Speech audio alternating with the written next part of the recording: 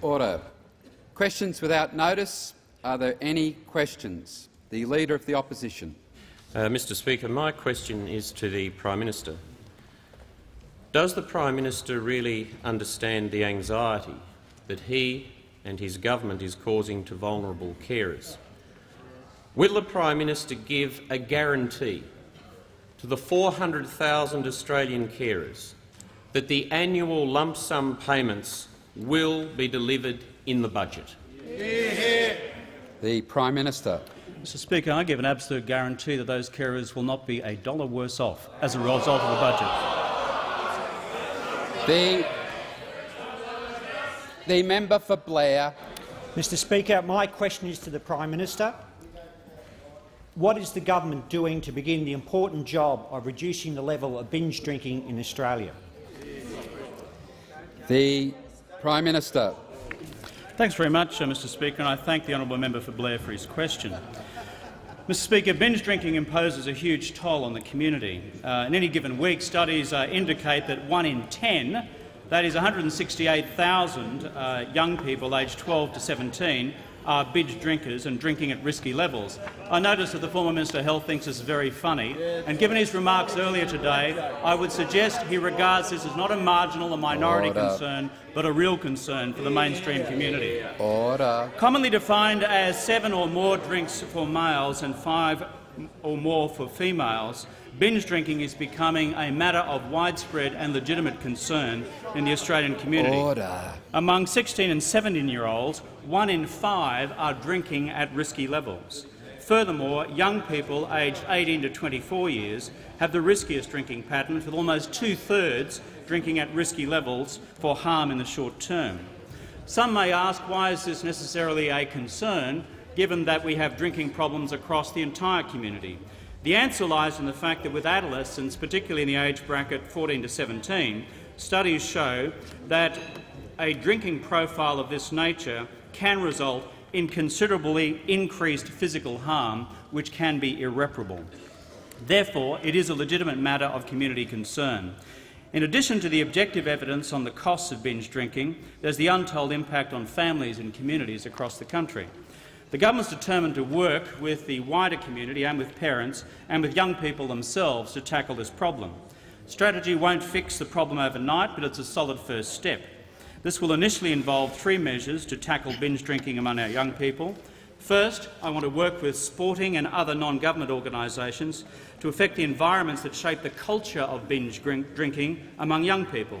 The government is committing $14.4 million towards a grants-based program focused on binge drinking and to reduce it at the community level. I see this supporting particularly sporting codes and clubs in educating and informing club members about the harms associated with binge drinking. Second, the government will invest $19.1 million to support innovative early intervention and diversion programs to get young people under the age of 18 back on track before more serious alcohol-related problems emerge. These early intervention initiatives will involve a new emphasis on personal responsibility. They will target young people under the age of 18 who have been involved in an episode involving alcohol. Interventions supported could include requiring young people to participate in educational and or diversionary activities and allowing police to confiscate alcohol or provide formal warnings. When young people involved in binge drinking present to hospitals or fall foul of the law, the personal responsibility approach needs to be triggered. The government will endeavour to have at least 1 pilot project in each state capital operating by the end of 2008. Pilots would require community buy-in from states and other local governments, community and health organisations and local police. Third, the government will invest $20 million in a targeted television, radio and internet-based campaign to confront young people with the costs and consequences of binge drinking. This campaign will go through the appropriate approval processes of the new government to make sure that it is advertising not of a political nature but of a public health nature, a practice not engaged in by those who preceded us. Consistent with the government's election commitments, the public information campaign will be evidence-based and non-political. Mr Speaker, I welcome the positive community reaction to these initiatives, and today I inform the House as a next step I will be forming very soon collaborative activity with the heads of sporting codes across Australia. This morning I spoke with Andrew Demetrio from the AFL, Kate Palmer from Netball Australia. Prime Minister will resume his seat. The member for McCullough with a point of order. Mr Speaker, I would refer you to page 554 of the practice, which indicates, as you know, that although there is no specific power under the standing orders to require the minister to conclude shortly, there is discretion in the chair which has been exercised by your predecessors, where ministers are advised to wind up their answers, because this is properly a statement that should be made after question time, and this rests in your hands, Mr Speaker. I would ask you to ask him to shorten his answer the honourable member and will resume return her this seat. chamber. The honourable member will resume her seat. Prime Minister will continue. Thanks very much, Mr Speaker. When it comes to next steps, today I've held discussions with the heads of the major sporting codes in Australia. I've spoken to Andrew Demetrio from the Australian Football League, Kate Palmer from Netball Australia, David Gallop from the National Rugby League, John O'Neill from the ARU, Ben Buckley from the Football Federation of Australia and James Sutherland from Cricket Australia. I've convened a meeting this Friday to discuss with them how the government will work with peak sporting bodies across Australia to tackle together the challenge of binge drinking, which is affecting young people. I'll be joined in those discussions by the Minister for Health and the Minister for Sport. Millions of Australian kids play sport. We believe that by engaging the peak sporting bodies in this fashion, we have a real opportunity to turn the corner on this problem which is confronting so many families, so many communities right across Australia. Order. Before calling the member for Warringah,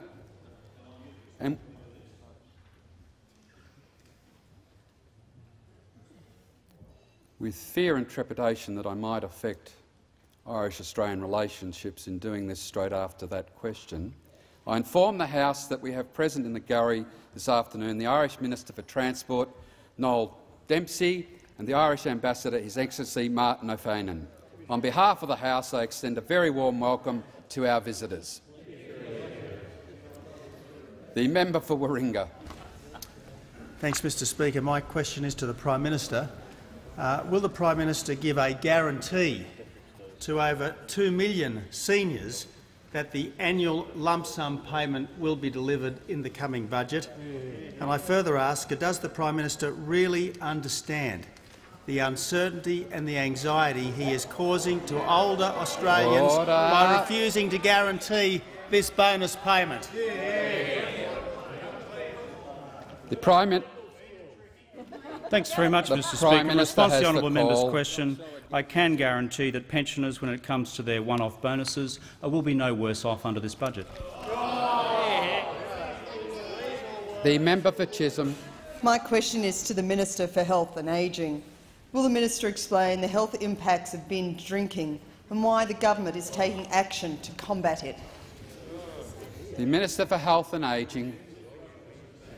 Thank you, Mr Speaker, and I thank the member for this question. I know that the member for Chisholm, along with many others on this side of the House, and I must say, having listened to many of the first speeches on the other side of the House, I think that our concern for young people and the trends of binge drinking that so many of us have watched worryingly increase will be something that many people across the whole House will be worried about.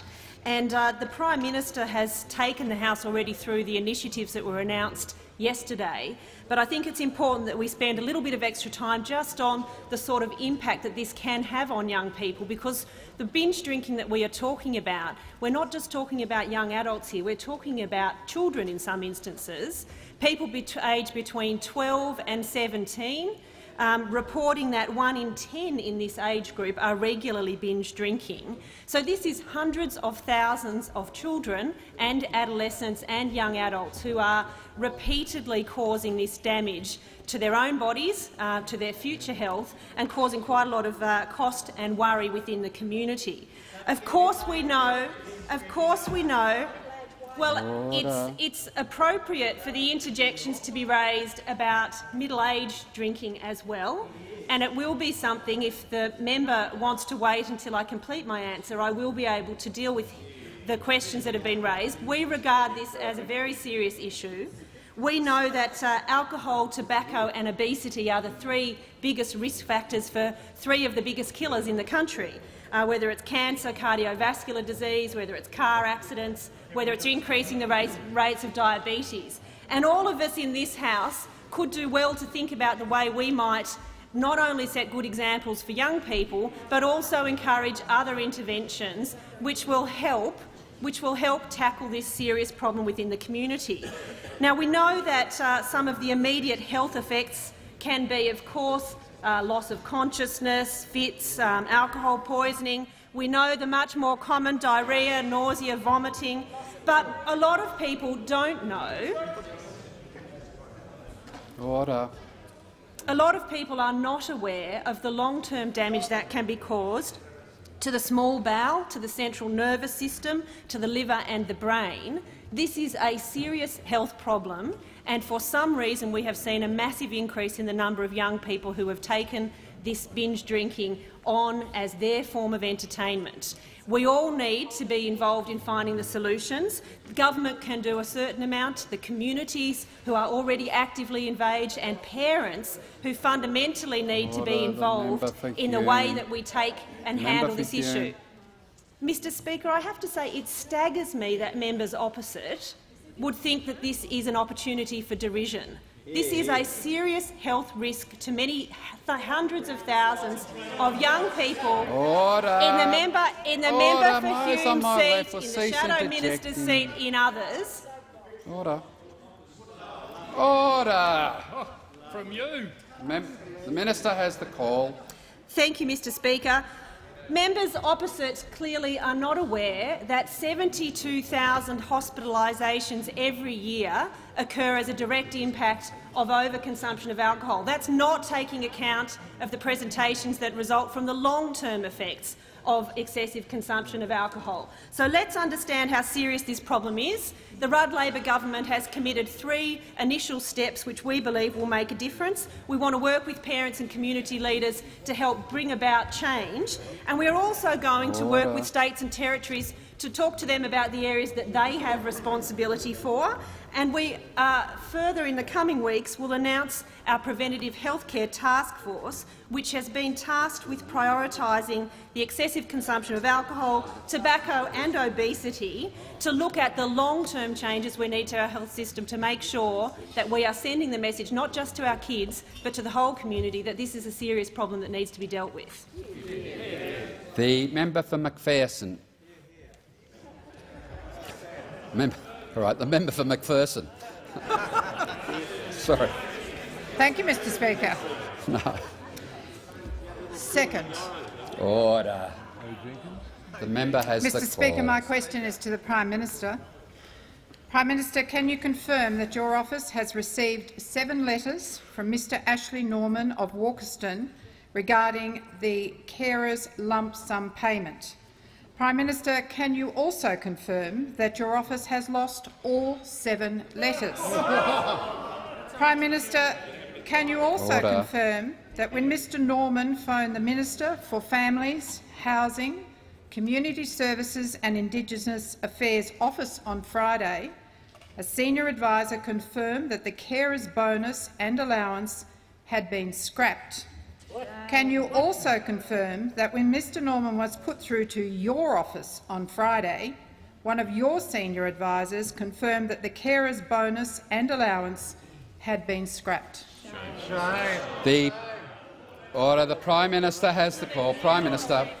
On the first part of the honourable member's question, I'm unaware of that correspondence. I will seek to see what correspondence has arrived. On the second, I have absolutely nothing to add in terms of my earlier answers. We would not have indicated to a constituent that these bonuses were under risk of being scrapped. That is not the case. Government policy is as I have stated it. What is it? Order. There's none in the forward estimates. Order. The member for North Sydney. The member for Blaxland. Mr Speaker, my question is to the Treasurer. Will the Treasurer update the House on the latest economic figures and what they say about the need for an economic agenda focused on productivity? The Treasurer.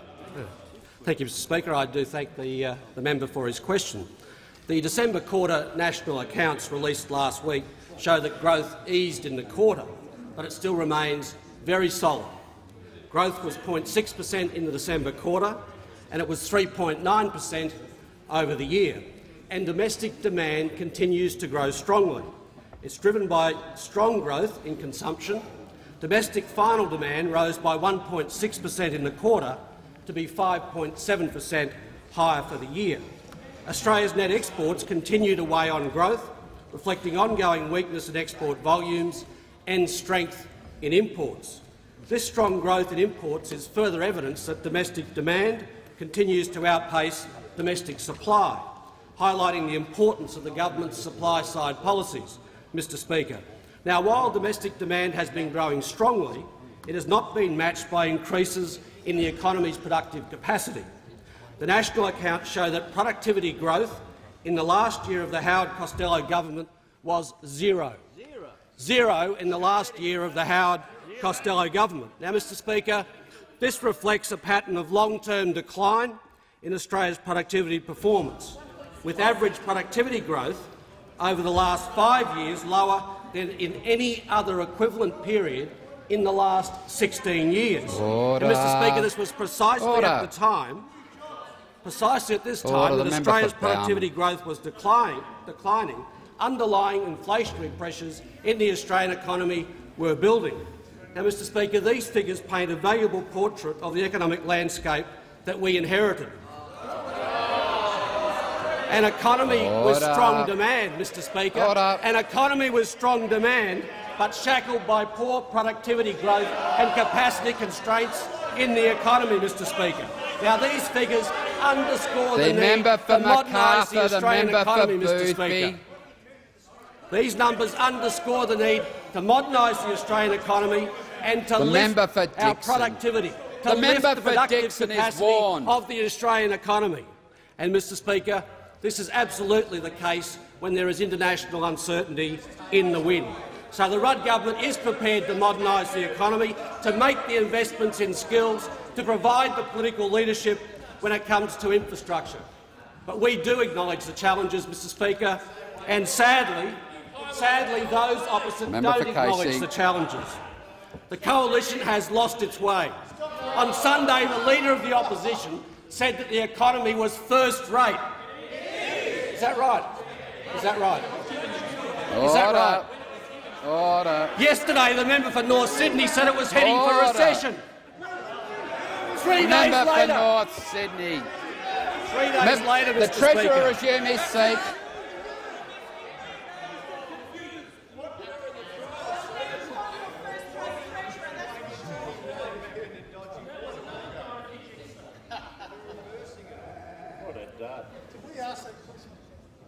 Treasurer. Thank you, Mr Speaker. And of course, the member for Wentworth can't agree with himself. He's been out there criticising others for talking down the economy, and this morning on Neil Mitchell, he said a recession is a possibility. Mr Speaker, the member for Wentworth will say anything and do anything.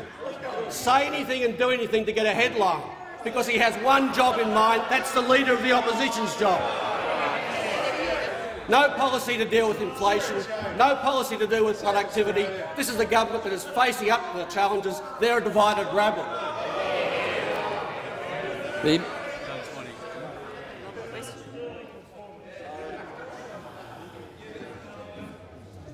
member for Warringah. Thank you, Mr Speaker. My question is again to the Prime Minister. I ask the Prime Minister if he won't guarantee that carers' lump sum payments will be paid in the coming budget, will he alternatively guarantee that carers' payments will be increased by an equivalent amount of $31 a week, fully indexed? Prime Minister. Mr Speaker, I guarantee that carers will not be $1 worse off as a consequence of the budget. Furthermore, it is time that when we looked at the challenges of carers and pensioners long-term, rather than a series of one-off payments made year after year after year by those opposite, including incorporated in so many of their statements leading up to the last election, we, the government, by contrast, are examining ways in which you can place payments to carers and pensioners onto a more secure, long-term footing.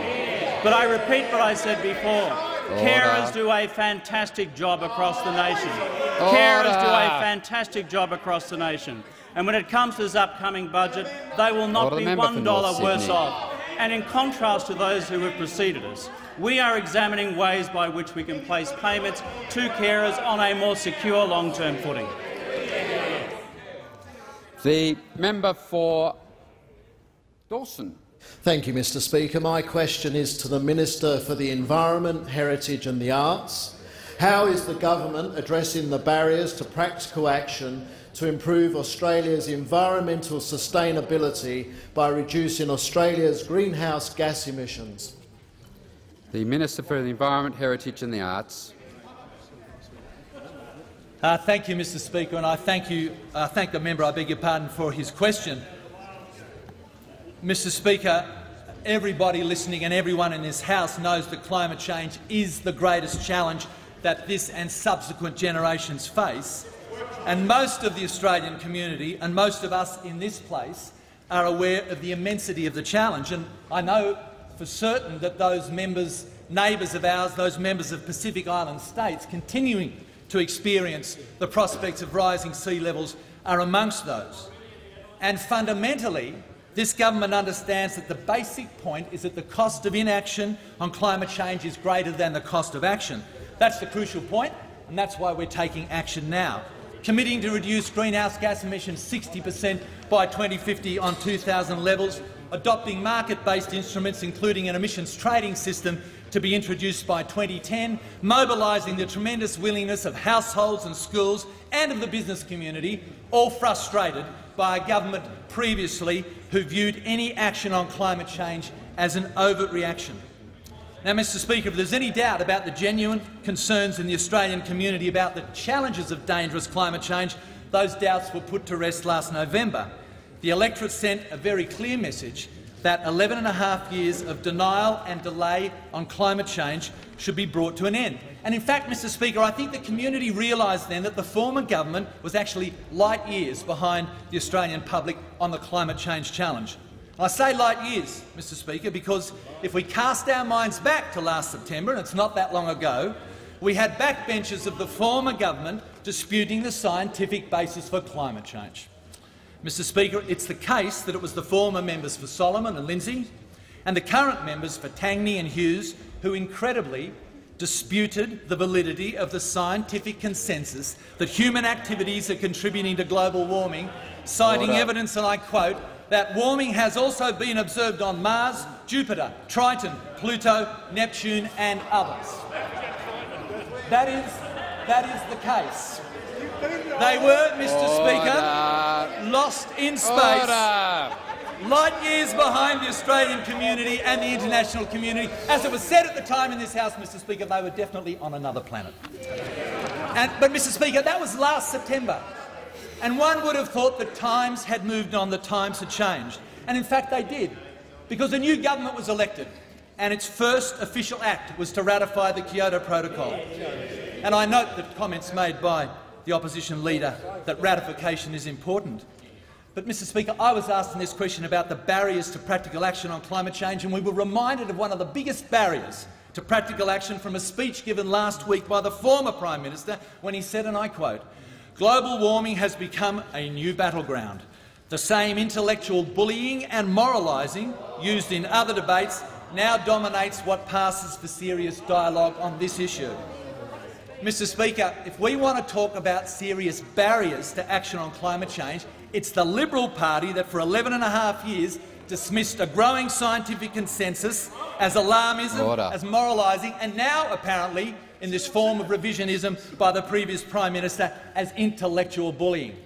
Mr Speaker, this was the party who in government demonised Vice President Al Gore. This was the government formerly who refused to put the issue of climate change on the agenda for the South Pacific nations. And, Mr Speaker, this is the former government that now has a member who made an interesting contribution in the House just last month. And I refer to the contribution by the member for Barker, who spoke on climate change in the parliament in 2008, and he offered a scientific analysis from which he concluded it follows that climate change cannot be attributed solely or even partly to human origins. Well, Mr Speaker, let me take this opportunity to refer the member and other members to the Intergovernmental Panel on Climate Change. In 1995, the balance of evidence suggests that there is a discernible human influence on global climate. In 2001, there is new and stronger evidence that most of the warming observed over the last 50 years is attributable to human activities. There's more of this. And, Mr Speaker, just last year, most of the observed increase in global average temperatures since the mid-20th century is very likely due to the observed increase in anthropogenic greenhouse gas emissions. Mr Speaker, is this intellectual bullying? Is it moralising? The fact is that there's been no greater barrier to serious action on climate change than the remarks and the thoughts— Minister will resume his seat. Minister will resume his seat. Member for North Sydney on a point of order. Mr Speaker, this diatribe's been going for more than 5 minutes now. I ask you to bring him back to the question. He was not asked about alternate views. If he hasn't got a proper answer, we've got plenty of questions over here. Member for North Sydney resume his seat. The minister was asked about barriers to greenhouse gas reductions. The minister will bring his answer to a close. The member for Barker, Mr Speaker, I conclude, went on to advise that the most sensible approach to climate change, and I quote, would be to adapt. Well, Mr Speaker, the Australian community adapted. They took the most sensible approach to climate change, and that was to elect the Rudd Labor government, a government that would take climate change seriously. The member for Warringah. Well, Mr Speaker, my question is again to the Prime Minister. If the Prime Minister won't guarantee that carers and seniors' lump sum payments will continue in this budget, and if he won't guarantee an increase in the basic rate of payment to carers and seniors, how will he ensure that carers and seniors will not be $1 worse off in the budget, as he has just assured the House? And I ask further, Mr Speaker, does he really understand the anxiety that his indecision and vacillation is causing some of the most vulnerable people in our country? Prime Minister. Thanks, Mr Speaker. As I said the other day, there's no intention whatsoever on the part of the government to leave carers or pensioners in the lurch. The government that I lead takes seriously the concerns of working families, takes seriously the concerns of pensioners, takes seriously the concerns of carers. In my engagement with carers right across the country, the work that they do, hundreds and thousands of them right across Australia, is to be admired and supported by the community and supported by appropriate payments from the taxpayer. And I confirm again, Mr Speaker, for the benefit of the honourable member, that carers, when it comes to bonuses, will not be $1 worse off as a consequence of this budget, nor will pensioners. The member for Bass. Thank you, Mr Speaker. My question is to the Minister for Education, Employment, Workplace Relations and Social Inclusion. Will the Minister update the House on the timing of the implementation of the government's laws to end the making of Australian workplace agreements, a key part of Labor's fair, flexible and balanced industrial relations system? The Deputy Prime Minister. Thank you very much, Mr Speaker, and I thank the member for Bass for her question. Of course, as members of the House are aware, the government was elected on the basis of its policy Forward with Fairness, a new workplace relations system for the Australian nation. And the bill before the House, the Transition to Forward with Fairness Bill, is the first part of the government's plans to ensure that fair, flexible and balanced workplace relations system. It would, of course, end forever the ability of anyone in this country to make an Australian workplace agreement. And we know Australian workplace agreements have hurt Australian working families by taking away hard-earned pay and conditions. This matter is not only before the House, but it's before a Senate inquiry due to report on the 17th of March. Mr Speaker, it is the government's intention, when that Senate inquiry reports, to have the bill dealt with by both Houses of Parliament prior to the House rising before Easter. This will enable the bill to be proclaimed into law shortly after Easter and to deliver on one of the government's important election commitments to end the making of Australian workplace agreements. Mr Speaker, the Australian people voted for this at the last election. They know what they want. The Australian government, the Rudd Labor government, knows where it stands. We stand behind our policy, forward with fairness. Unfortunately, the opposition has been unable to articulate a coherent position on Labor's bill, and I am concerned that their dithering and vacillation will mean that there is delay in dealing with this bill before the parliament. Mr Speaker, can I direct your and the House's attention to an article by Steve Lewis published on the 23rd of February. In that article, Mr Lewis reports that the Deputy Leader of the Opposition said that when it came to defending Australian workplace agreements, her colleagues, the member for North Sydney and the member for Warringah, quote, went to water. Now, having read that article, I thought clearly the Deputy Leader of the Opposition stood firmly behind AWAs and firmly behind work choices. Now, one would have to give that points for bravery, Mr Speaker, a bit like the Black Knight in Monty Python. She was going to fight on. That election loss was just a flesh wound. She was going to defend work choices.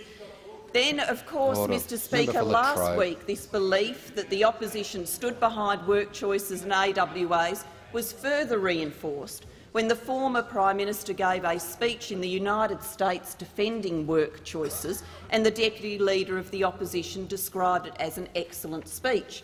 One could only conclude from that statement that they were going to fight on in defence of AWAs and in defence of work choices. Deputy Prime Minister, resume a seat. The member for North Sydney on a point of order. Again, Mr Speaker, my recollection of the question is that it didn't ask for alternative views, and I ask you to bring the Deputy Prime Minister back to the question that was asked. Order. The question related to an update on the timing and implementation of the laws. The Deputy Prime Minister will address her response to that aspects of the question. The Deputy Prime Minister.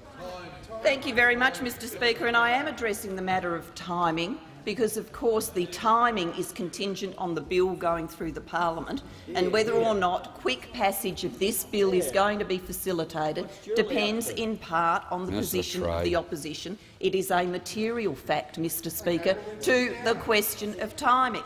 Then, of course, we got a different position from the opposition, hence the confusion and hence the risk to timing on the weekend when the Deputy Leader of the Opposition appeared on national television and said that the opposition did not support but did not oppose the government's bill.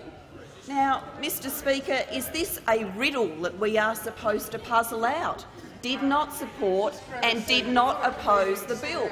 What is the meaning of this nonsense? By the standard of these contributions, Mr Speaker, the next thing we will hear from the opposition, and I'm surprised we didn't hear it today on climate change, is them wandering out telling age-old riddles like if a tree falls down in a forest and no one's there, does it make a sound? That will be the next quality contribution. The Deputy Leader of the Opposition will resume her seat. The Deputy Prime Minister will bring her answer to a close.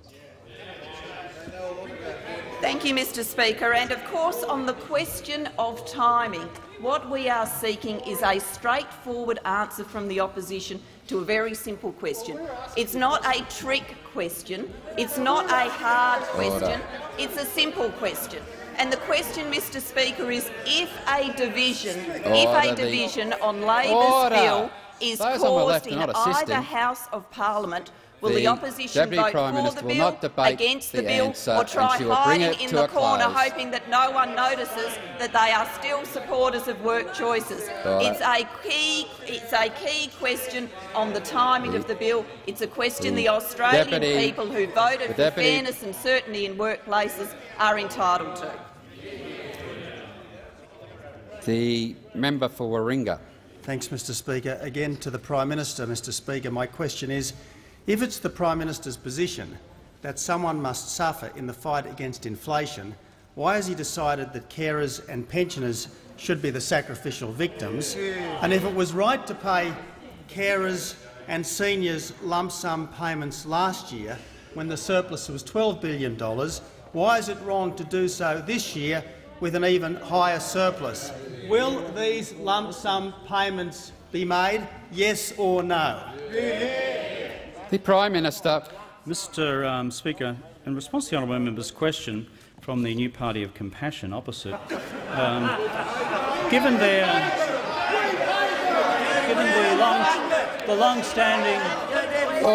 long-standing commitment that they have to the bonuses to carers and pensioners, it's pretty interesting when you look at the actual forward estimates produced in the last budget. Where do you see any commitment on the part of the previous government to the payment of this one-off bonus next year? The Minister for Trade. The year after?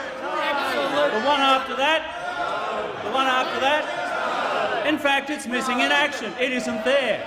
In fact, if you go to the fine print of the government's previous government's position on this, it was these one-off payments, we don't rule them out for the future, subject to economic circumstances. Such is the depth of the continued commitment of compassion on the part of those officers. I return to what I said before. When it comes to bonus payments to carers and pensioners, they will not be a dollar worse off as a consequence of the upcoming budget.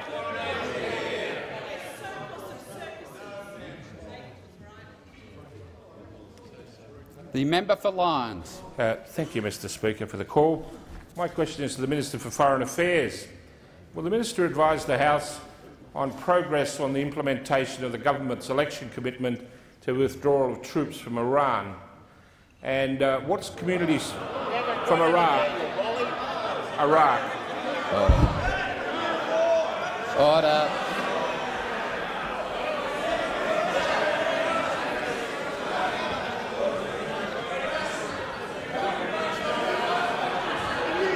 Yeah, you didn't quite get there, did you? You didn't quite get there. Sorry. George had it on the agenda, but he didn't quite get it there. But all right. The member for Lyons has the call. Okay, thank you, Mr Speaker. Withdrawal of troops from Iraq, and what community support is there for the government's actions? The Minister for Foreign Affairs. Well, thank you, the member Mr. for Speaker. Latrobe will be sent somewhere. The member for Minister for Foreign Affairs. Well, thank you, Mr. Speaker. I'm asked about the government's election commitment so far as troop withdrawal from Iraq is concerned, and the community support for that. Mr. Speaker, members would of course be aware of the government's election commitment to withdraw the combat forces, the combat troops from Iraq, the so-called Overwatch battle group, and to do that by the middle of this year. And, Mr. Speaker, members will also recall the fierce criticism that election commitment was subject to by the then government, by the Liberal Party, by the then Leader of the Opposition, who was then Defence Minister. The fierce criticism that election commitment was subject to. There was a very stark contrast between the Labor Party's approach to withdraw troops and the Liberal and National Party's approach, who said this would be a disaster of mammoth proportions, that this would split the alliance. Well, Mr. Speaker, I'm pleased to advise that the government is implementing this election commitment in consultation with the United States and the United Kingdom, and that implementation is on course and going very smoothly. The Prime Minister and the Minister for Defence raised this matter when the Prime Minister and the Minister for Defence visited Iraq in December of last year. I raised this issue and spoke to the Secretary of State and other officials when I was in the United States in January, and recently the Minister for Defence and I, when we hosted the AUSMEN conference here, discussed the matter further with the United States. And our approach to withdraw at the end of the current rotation, minimum disruption, has been welcomed. That approach has been welcomed by the United States. I'm asked about community support, Mr. Speaker. There is widespread community support for the implementation of the government's election commitment in this respect. Widespread community support. So widespread, Mr. Speaker, it's spreading to areas previously unthought of. Despite his stringent criticism of the government's election commitment, recently the Leader of the Opposition said, our position is that the combat troops would actually be withdrawn at the end of June also. The Leader of the Opposition our position is that the combat troops would actually be withdrawn at the end of June also. One policy before the election, different policy after. One position before the election, different position after. Now, Mr Speaker, we know that the Liberal Party and the Leader of the Opposition have lost their way. We know the Leader of the Opposition has lost his way. But there's one area, Mr Speaker, one area to which the widespread community support for the government's election commitment has not spread. One area that it has not spread to, John Winston Howard. And in a speech recently in the United States, he said that the implementation of the government's election commitment was disappointing and could lead to a tragedy. Was disappointing and could lead to a tragedy. But, Mr Speaker, Order. despite the fact that the overwhelming and widespread community support has not spread to John Winston Howard, the government will persist. The government will continue. The government will not deter. The government will continue to implement its election commitment.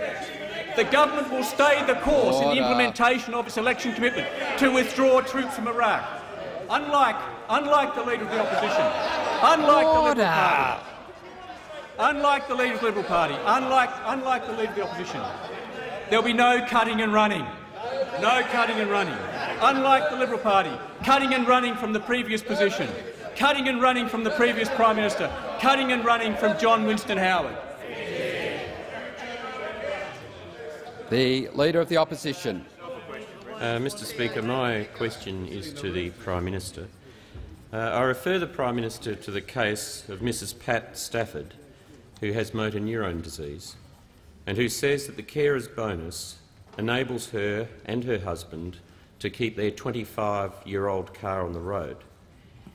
Is the Prime Minister aware that her husband, Henry, thinks that without the lump sum payment, Pat would end up in an institution?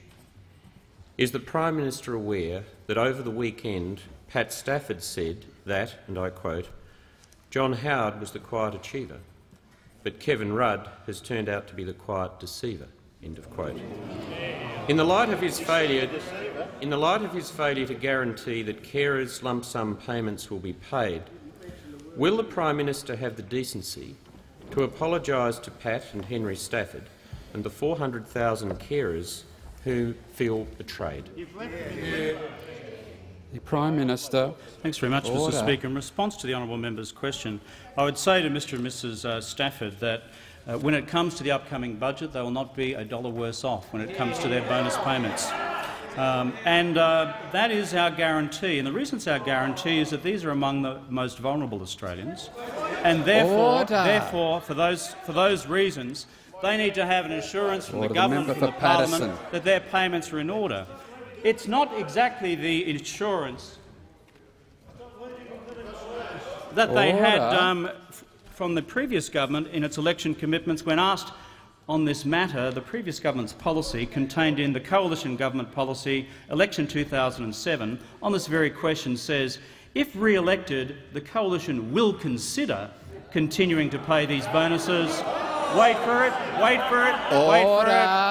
comma, depending on the economic circumstances at the time. I take it that equals a rock-solid commitment from those opposite. Mr Speaker, they have from this government a guarantee that carers, when it comes to their bonuses, will not be a dollar worse off. I stand by that commitment, and this underlines the hypocrisy of those who stand opposite. The Leader of the Opposition. Mr Speaker, I seek leave to move a motion of censure against the Prime Minister. Is leave granted? Yes. Leave is granted. The Leader of the Opposition. Mr Speaker, I seek leave to move a motion of censure against the Prime Minister. I move that this House. Order. The I Leader of the move that Opposition. this House censures the Prime Minister and the government for its plans to cut the benefits received by 400,000 carers and more than 2 million seniors, elderly and frail Australians. In particular, I move to censure the Prime Minister and his government for failing to guarantee that the carers and seniors bonuses paid in the last budget, when the surplus was $12 billion, will be paid in the forthcoming budget, when the surplus is expected to be much larger. For failing to detail any alternative means to ensure that carers and pensioners will not be worse off as a result of the budget as promised, and for leaving 2.5 million Australians in a state of uncertainty over their future because this government does not understand how to manage the economy. Mr Speaker, the Liberal and National parties in government built a strong economy for Australia. It was an economy of sustained and strong growth, an economy that delivered record low unemployment, an economy that delivered strong business confidence and investment.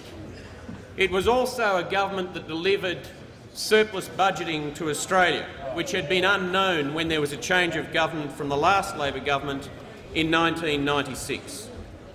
The Liberal and the National parties in government built a strong economy so as to give Australians confidence in ourselves and confidence in our future. But it also built a strong economy to enable this nation to care for its weak, its vulnerable, its sick and its elderly. In its last 4 budgets, Mr Speaker, the previous government delivered, amongst other things, a $1,600 lump sum cash payment to some 400,000 carers, a carer payment and a carer allowance at a cost of just under $400 million. Disability and carers in support under the previous government over 11.5 years benefited from a 75% real increase in funding under the previous coalition government. There were in those carers, Mr Speaker, 400,000 recipients, and in fact in 2005 Access Economics, in its study of the contribution of Australia's carers to this nation, estimated that they contribute 1.2 billion hours of care, which is equal to more than $30 billion of formal aged and disability care services. So, Mr Speaker, who are these carers? Some 400,000 or so. They are men and women who are frequently faceless, who neither seek nor receive reward in any visible or public way for what they do every single day. They are men and women who are caring for frequently adult disabled children. They are caring for someone whom they love, who is in need of desperate support 24 hours a day, 7 days a week. They are men and women who have adult parents who are in desperate need, who have children of all ages, who frequently juggle a job if they can afford to find any time at all to do it. They live across a 24-hour cycle on anything from 1 to 3 or 4 hours sleep, and they do so 7 days a week, 365 days of the year. They are the unsung heroes of this nation. They are the real saints of Australian society. When we talk about an Australian community, these are the men and women who give real meaning to what it is to be a community, to give effect to the thing that we describe colloquially as mateship, to putting yourself out for someone else, to go the extra mile, to do the things that are important. And they do so with limited amount of support, and under this new elected government, even less confidence in their economic future. Mr Speaker, as I said to the Prime Minister last week, for God's sake, these are the real heroes of our nation. They are the real saints, and they deserve our strong support. So, Mr Speaker, it was with a great sense of alarm when the Australian newspaper arrived on Friday with a headline that said, and I quote, "Razor gang slices out compassion as carer bonus is slashed," with a photograph of Mr Ashley Norman and his wife Pat in the outer suburbs of Mackay, whom I have subsequently visited. I might point out to the House, Mr Speaker, that the chairman of the Razor gang, the chairman of the Expenditure Review Committee, according to the government's own online directory of government services, the chairman of this Razor gang responsible for a cartoon of our Prime Minister letting a man in a wheelchair go down the side of a mountain, the chairman of the Razor Gang is the Prime Minister. This is the man whose background as a public servant is now coming to the fore. The bureaucrat who in Queensland was responsible for the dismissal of so many working Australians who went from being working families to workless families. Mr. Speaker, it's important for us to appreciate that the extent to which we reach out to and support carers and those whom they love and for whom they provide, the elderly and the frail, are the critical measures of a caring society and the critical measures of a caring government. The response to this headline, Mr. Speaker, in this story was not for the Prime Minister and not for any one of his ministers to come out and say, no, it's not true. To say instead that the lump sum payment is guaranteed. The Prime Minister may say that he hasn't got it in his budget for his so-called forward estimates, but I can sure as hell tell the Prime Minister, Mr. Speaker, that these 400,000 carers have got it in their budget. Yeah. When I went to Mackay on Saturday to visit the victims of flood and support and thank the carers and volunteers and emergency services, I went to see Mr. Ashley Norman and his wife Pat.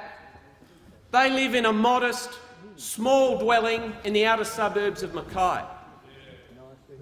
Ashley Norman is 73 and he's dying. He's oxygen dependent.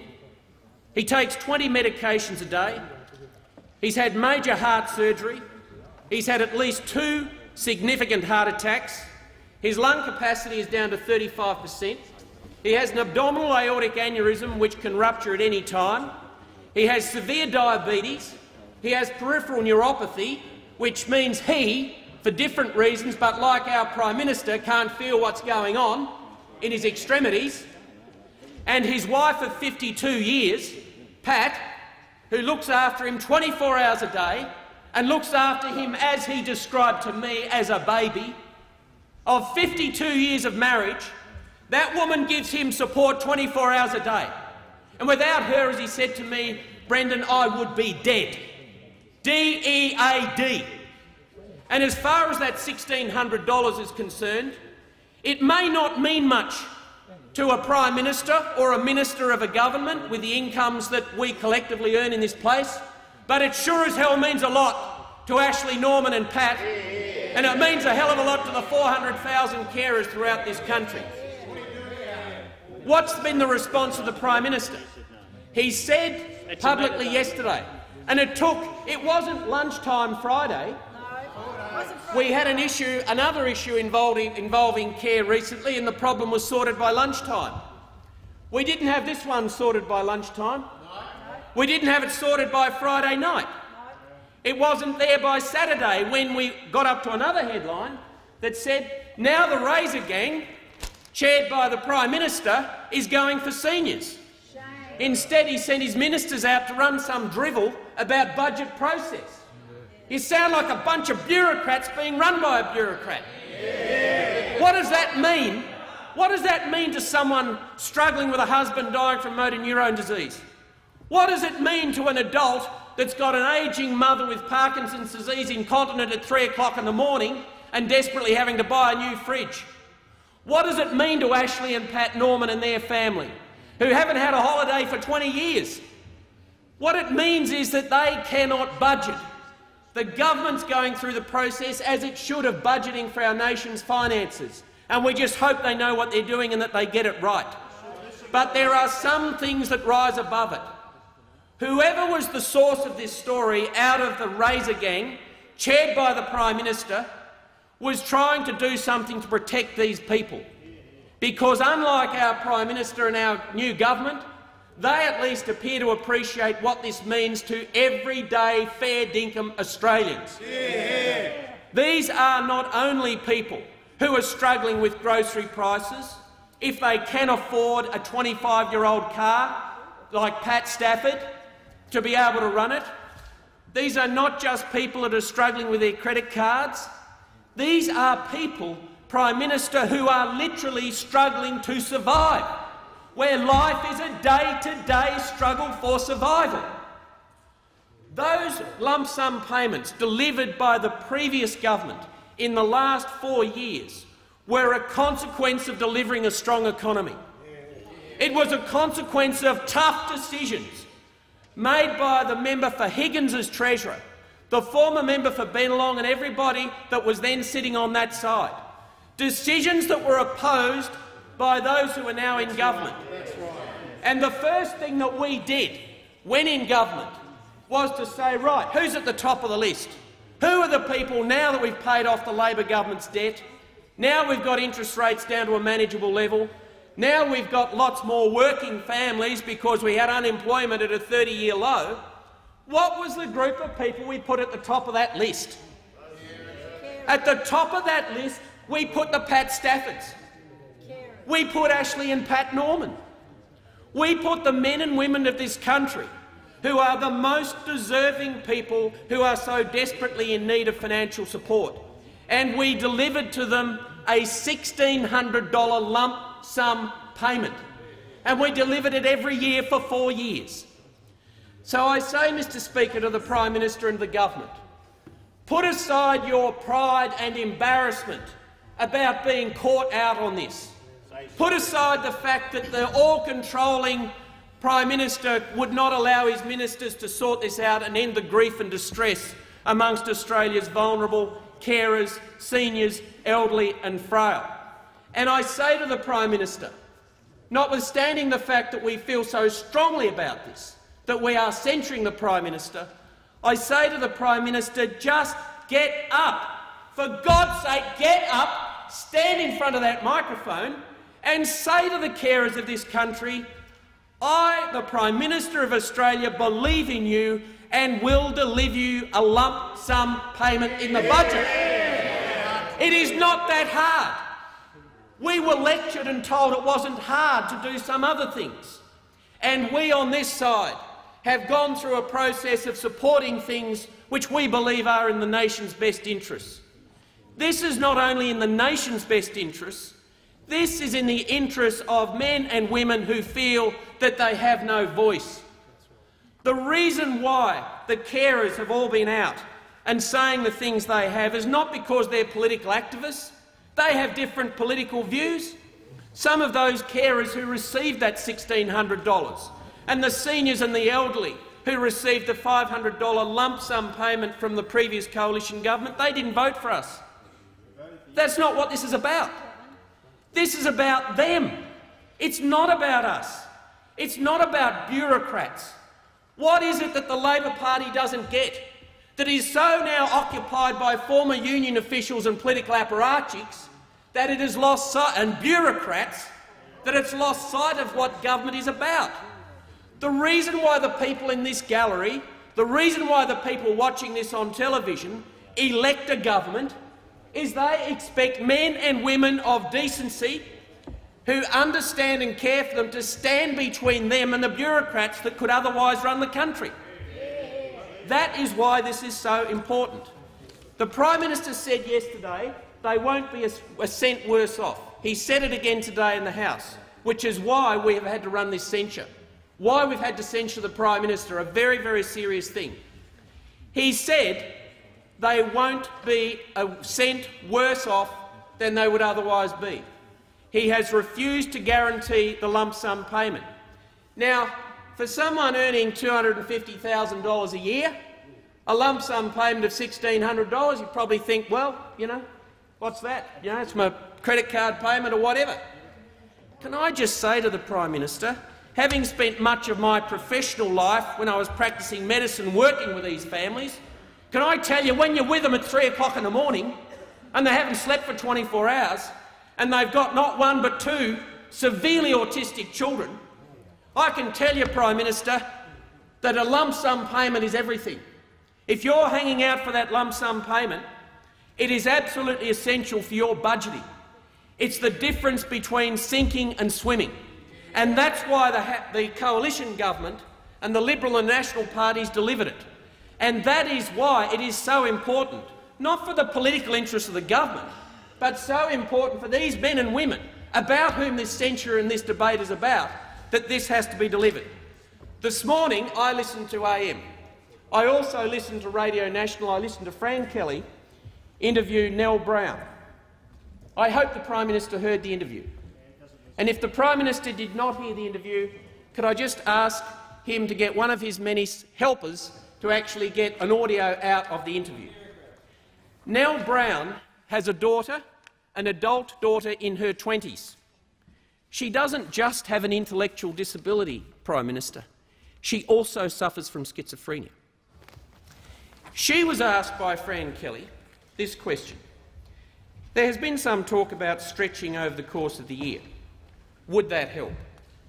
So the question is, so would the payment, the $1,600, instead of a lump sum, if it was parked into about $30 a week parked into your payment, would that help? So she's asked that question. This woman's not some sort of political activist. For God's sake, she's trying to run a part-time job and look after her adult daughter. So what did she say when she was asked whether it would help, to spread it over the year, which would be the Prime Minister's "she won't be a cent off" remark? After 5 days, I might add.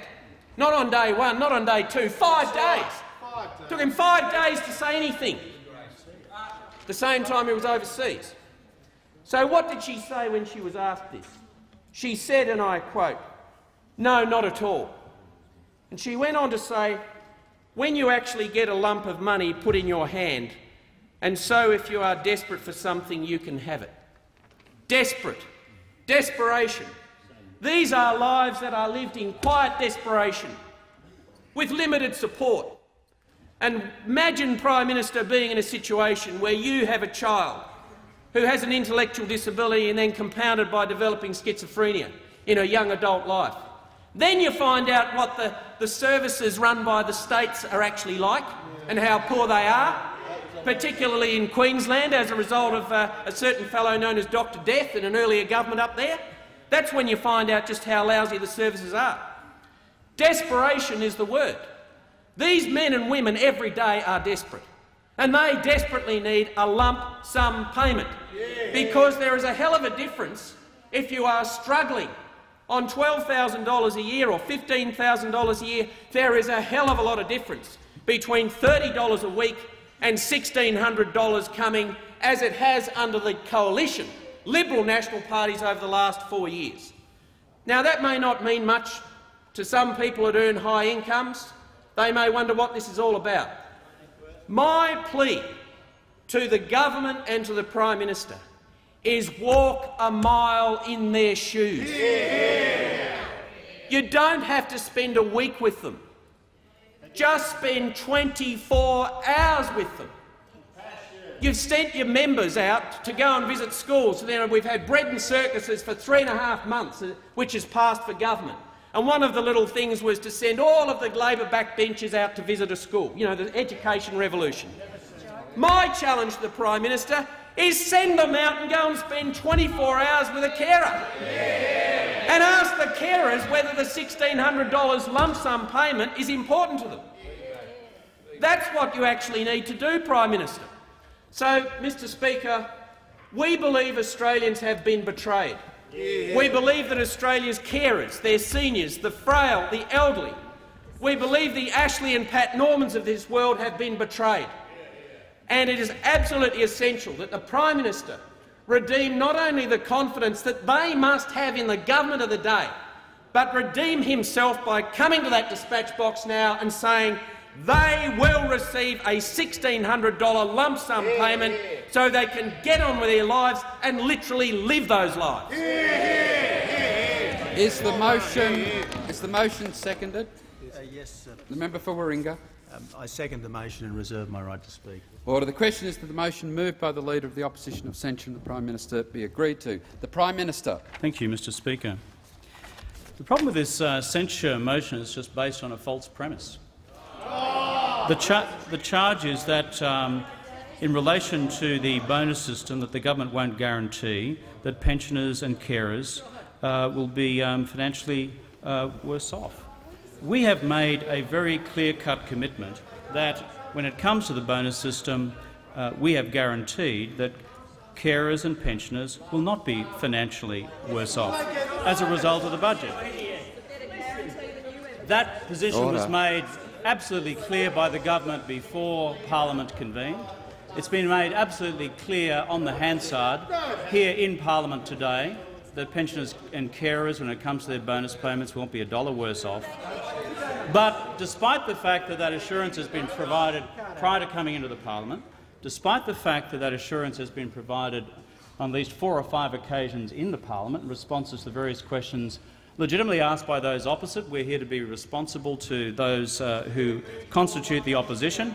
Despite having said that time and time and time again, because it's in the pre-positioning of the Opposition Tactics Committee to have a censure motion on this matter, off they go. The answer that you wanted and the guarantee that you wanted provided has been provided, and it has been done in absolute black and white terms. The Prime Minister resume his seat. The Leader of the Opposition was heard in silence. This is a serious matter. The Prime Minister should be heard in silence. Prime Minister.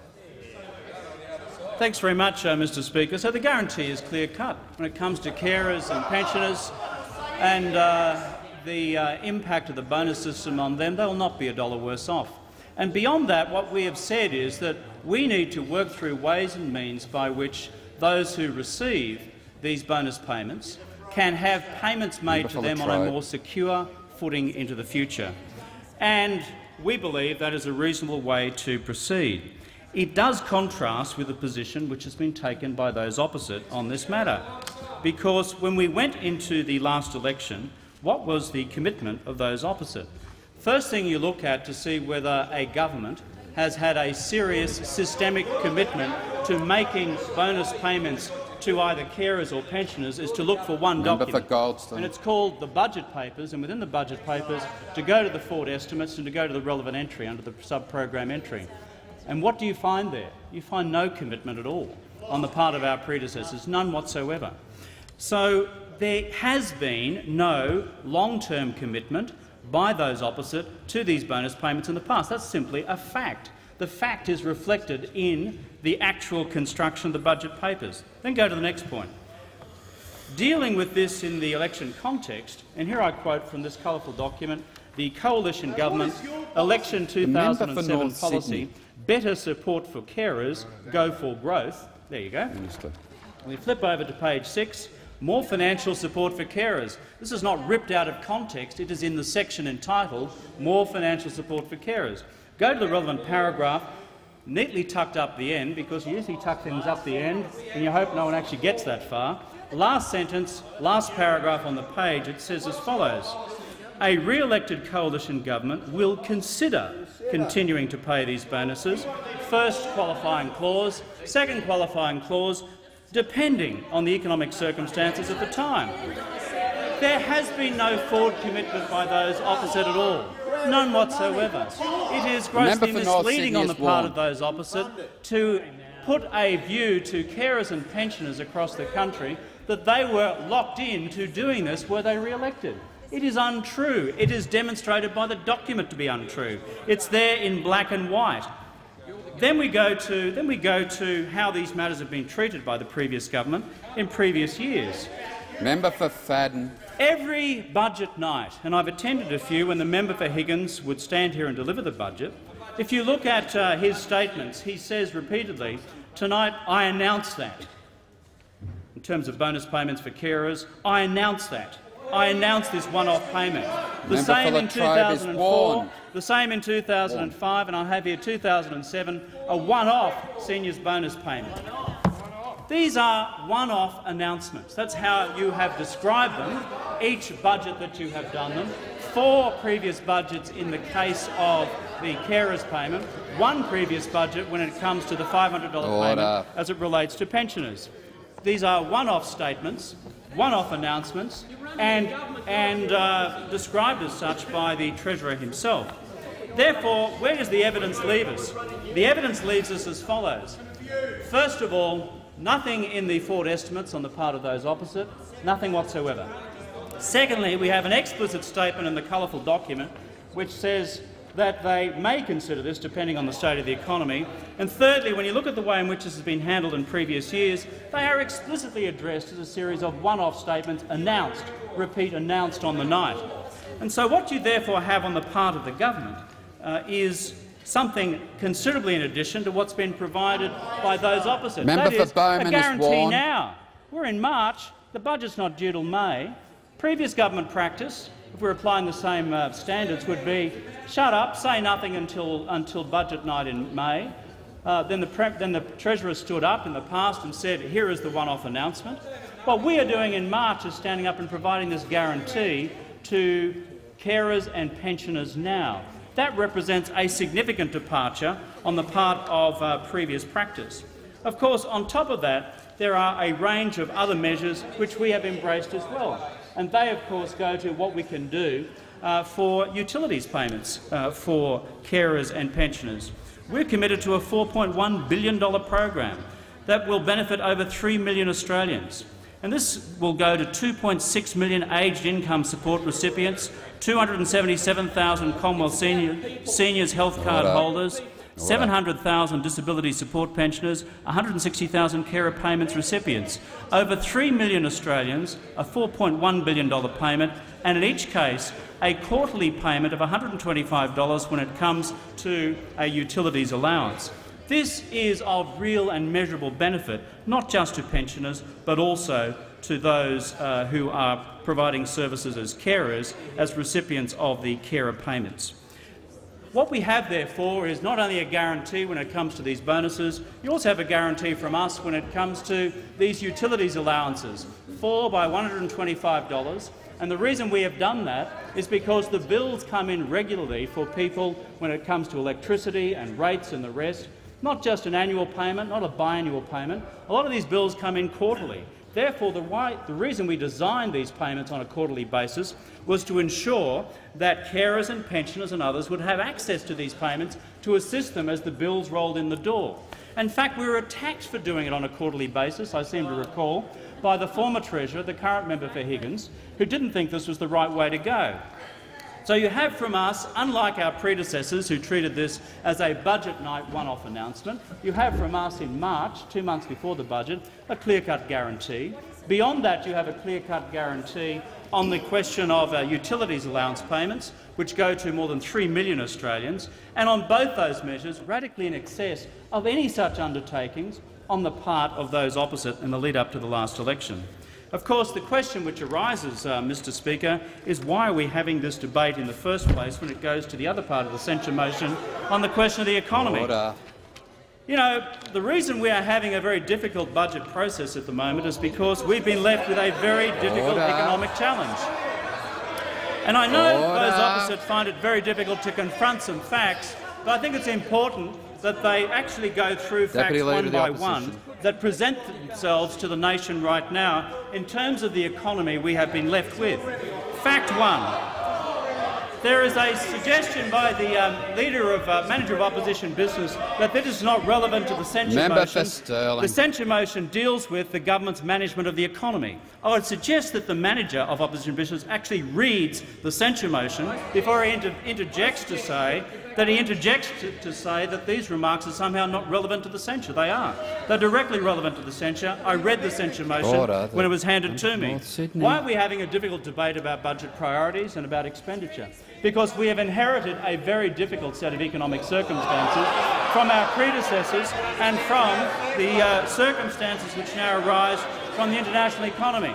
Fact number one, when our government was elected, inflation was running at a 16-year high and is now projected by the RBA to remain high until 2010. Is that incorrect? Is that incorrect? Order. Members on my left. We inherited inflation running at a 16-year high. Is that incorrect? What's fact number one? No dispute from those opposite. Fact number two, when our government was elected, interest rates had risen 10 times in a row and were the second highest in the developed world. That's fact number two. Any dispute? Fact number three, productivity growth running at its lowest level in 15 years, and as the Treasurer said in Parliament today, now having ground down to zero. Fact number three. Fact number four. Order. Since 2004-05, warning. Commonwealth spending has grown at an average of around 4% real per year, more rapid growth than any other 4-year period in the last decade and a half. And if I recall the presentation of the Parliament the other day by the Minister for Finance, running the last financial year at 4.5 real. Simply unsustainable. That's fact number 4.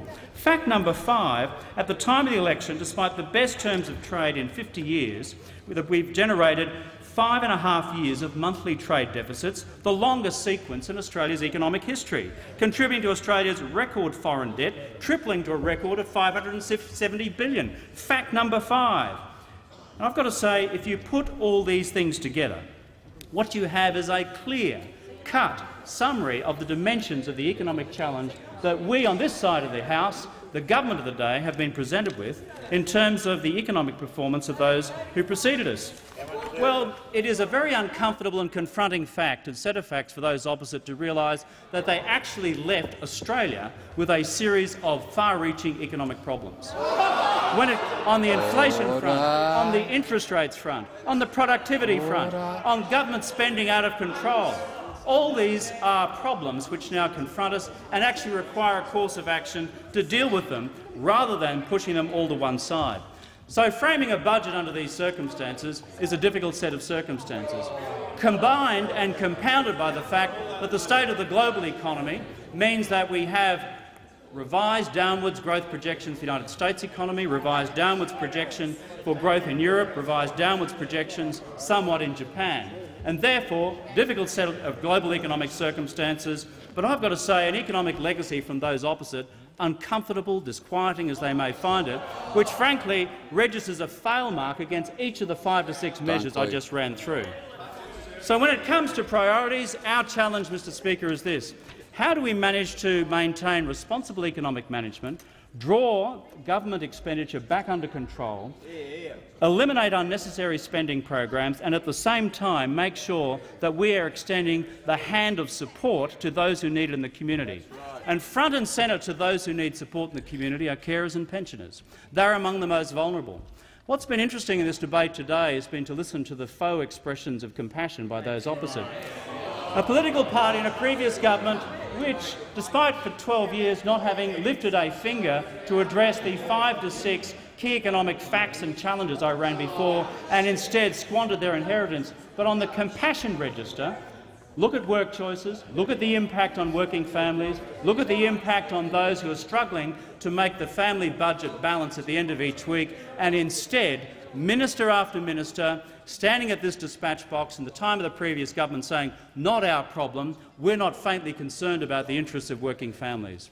But beyond working families and beyond those who need a decent and fair industrial relations system, we go back to the core needs of those who are the most vulnerable in our community, carers and pensioners. And I can't think of a more clear-cut commitment than we have given in terms of carers and pensioners for the future. We have a commitment when it goes to them not being any worse off on the question of the bonus payments to carers and pensioners. We have a commitment when it comes to utilities, a commitment given on both cases which precedes the budget by 2 months, transcending anything which was ever provided by those opposite in previous budgets. I would suggest that those opposite take a long, cold, hard look at themselves against the record that they have left the government on the economy, against also the record specifically in the documents I've referred to about the handling of this bonus matter in the time which they occupied the Treasury benches. Because what I fear is happening, Mr Speaker, is a government applying to ourselves on this side of the House a standard which they never, in 12 years of office, applied to themselves when they are the government of this nation. Mr Speaker, the government rejects the censure motion, and the core reason for doing so is it is absolutely predicated on a false argument that pensioners and carers would be worse off as a consequence of this upcoming budget on the question of the bonus payments. The member for Warringah. Well, Mr Speaker, I think any fair-minded Australian listening to the Prime Minister's contribution to this debate would come to the sad conclusion that this government is suffering from compassion fatigue after just 3 months in office. Anyone who is listening to the Prime Minister, who now turns his back on the carers of Australia as well as on the opposition which is speaking for them, anyone who has listened to his contribution would conclude that as far as this Prime Minister is concerned, it's all about the economy. It's not about people, Mr Speaker. It's not about people, Mr Speaker. The Prime Minister and members opposite have said that they have inherited a difficult situation. Well, I say, what is so difficult about a $20 billion plus surplus? They have inherited a $20 billion plus surplus, and they won't commit. They won't commit to give any of it back to the carers and pensioners of Australia by way of these lump sum payments. Shame on you, Prime Minister. Shame on you, Minister for Families. Shame on you, Deputy Prime Minister, for abandoning and dumping the most vulnerable people in our society in this way. Mr Speaker, let's just make it absolutely crystal clear to a Prime Minister and a Minister who don't know what their policy is, exactly what it is, because it was stated in the Sydney Morning Herald last Friday, and I quote, "The federal government faces criticism from carer groups after it decided not to match a $1,600 bonus payment made to carers by the Howard government in recent years." Now listen to this, Prime Minister. Listen to this, Minister for Families.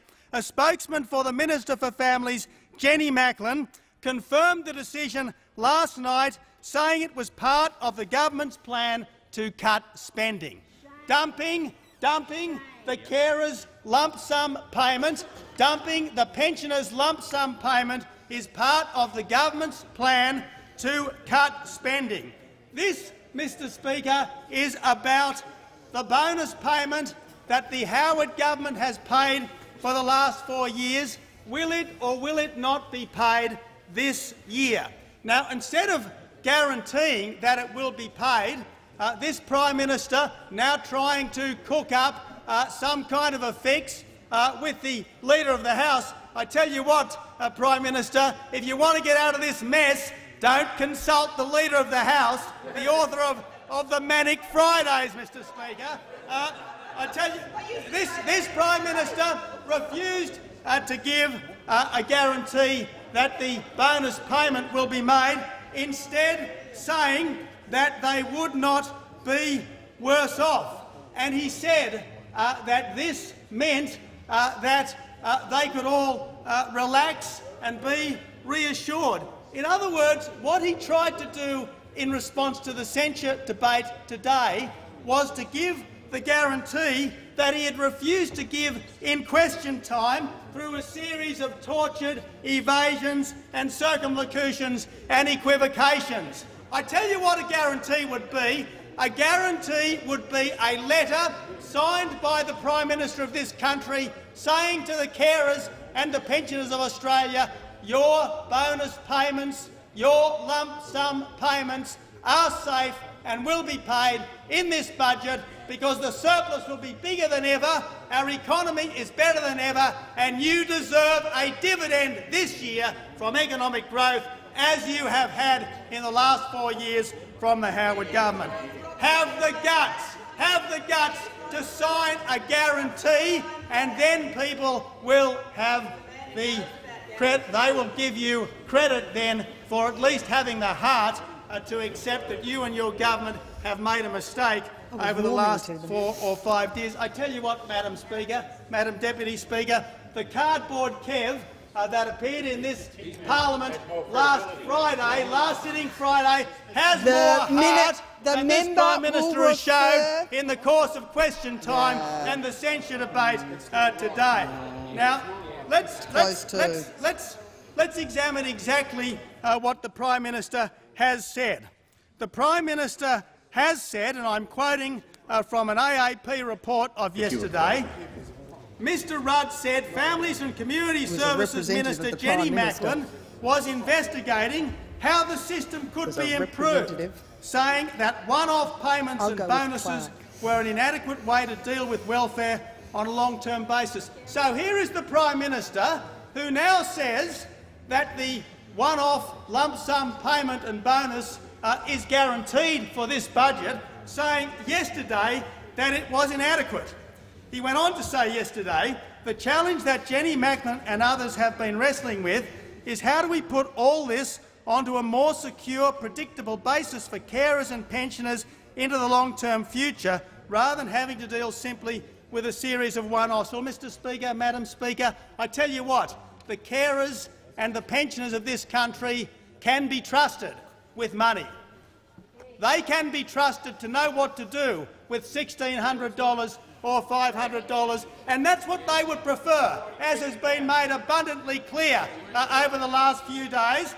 But what we had in question time today was a Prime Minister who would not only guarantee the lump sum payment, but he wouldn't guarantee any alternative way of ensuring that these vulnerable people would not be worse off. He comes in here and he piously says to this chamber they will not be worse off by $1, but refuses to describe a mechanism to ensure that that will be the case. And I say this, Madam Deputy Speaker, through you to the carers and the pensioners of Australia. These are weasel words that we have seen from this Prime Minister. You can't trust this Prime Minister, and these bonuses will not be paid until we have a guarantee in writing signed by this man that they will be paid. You know what we've seen today, Madam Deputy Speaker? We have seen the Prime Minister reverting to type. Last year we saw caring Kevin, we saw pious Kevin, we saw statesman Member Kevin. for Warringah will refer to the Prime Minister by his appropriate title. From the Prime Minister. We have seen him reverting to type, a heartless bureaucrat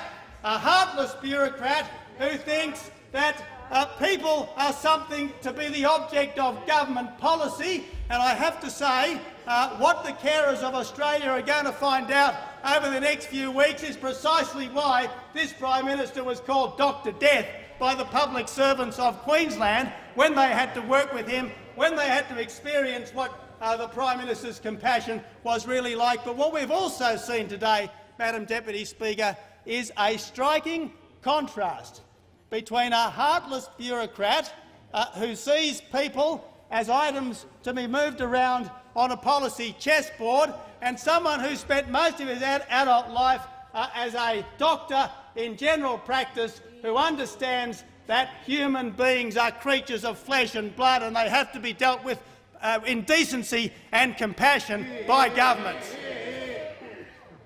Mr Speaker, Madam Deputy Speaker,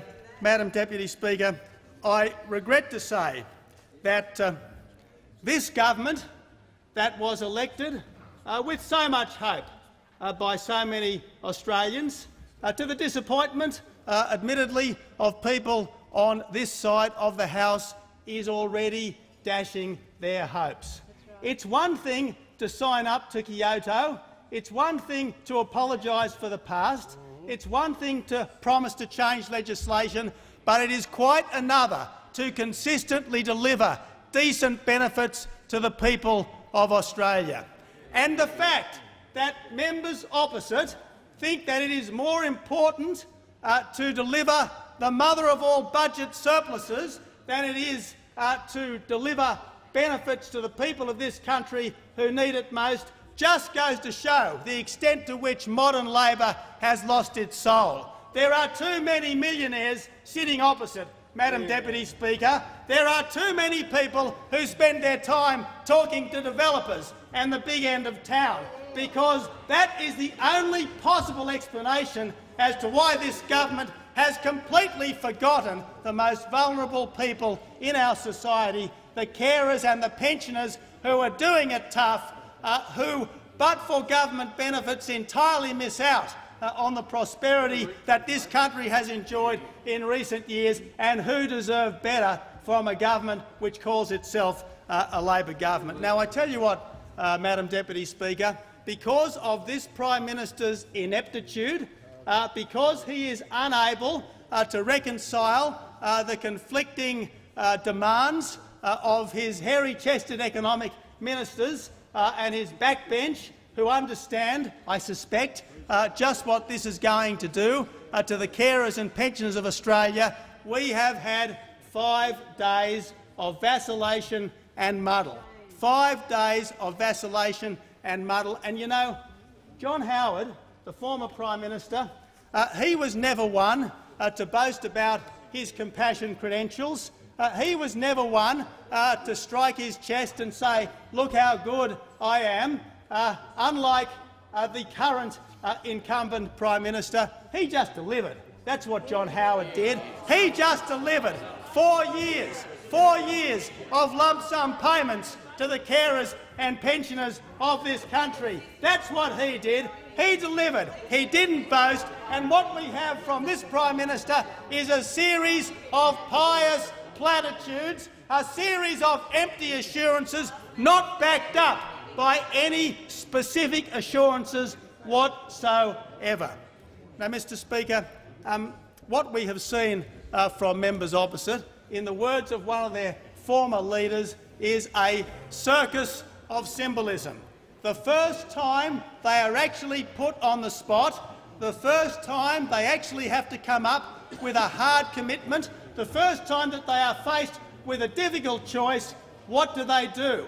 They choose a bigger budget surplus over benefits, tangible, concrete benefits for the carers and pensioners of this country. Now, Mr Speaker, I am confident, more confident than ever, having watched the performance of the Prime Minister, the stumbling, halting, embarrassed, shamefaced performance of the Prime Minister today, attested to by the shocked white faces of the backbench behind him, who know he is getting himself into a hopeless muddle. I am confident, having watched that performance today, that the longer this government lasts, the better the Howard government will look. The longer we have a situation where members opposite are taking the $500 and the $600 and the $1,000 lump sum payments away from vulnerable people, the more the Howard government will look like a golden age of compassion and decency. A golden age of compassion and decency. Madam Deputy Speaker, this Prime Minister was the person who opined at great and pious length in the monthly magazine at the end of 2006 about how all John Howard was interested was me, myself and I. I tell you what, John Howard delivered. John Howard gave the people of this country the support that they needed. This was a Prime Minister who attacked what he called Howard's Brutopia. Well, who's running a Brutopia now, Madam Deputy Speaker? Is it a Brutopia to pay people a $1,600 lump sum payment and somehow it's a nirvana to take it away?